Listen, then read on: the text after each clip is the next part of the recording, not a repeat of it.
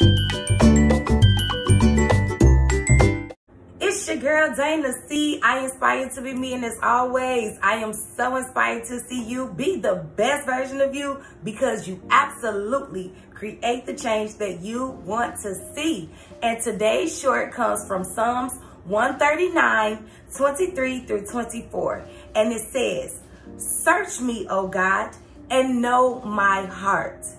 Try me and know my thoughts, and see if there be any wicked ways in me. Lead me in the way everlasting."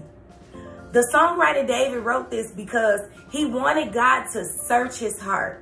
He knew that there were things inside of him that was not right and that was keeping him from everlasting life. So he said, "God, please search me. Try my thoughts and see if they're pure, see if they're holy, see if they're from you. And if it's not, Father God, please lead me in your ways forever." That's what David petitioned to the Lord.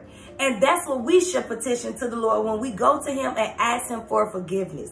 We should ask God to search our hearts, search our minds, to make sure that our thoughts and our intentions are pure, to make sure that our thoughts and our intentions are lined up with the will of God and with the fruit of the Spirit, to be loving, to be kind, to be patient, to be gentle, to have self-control, to have patience.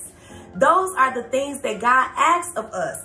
And when we go to God in prayer, we are to ask God to search us so that he can clean out all the negative things about us, and so we can live in righteousness and treat people well, so that we may be treated well when we enter into the kingdom of God.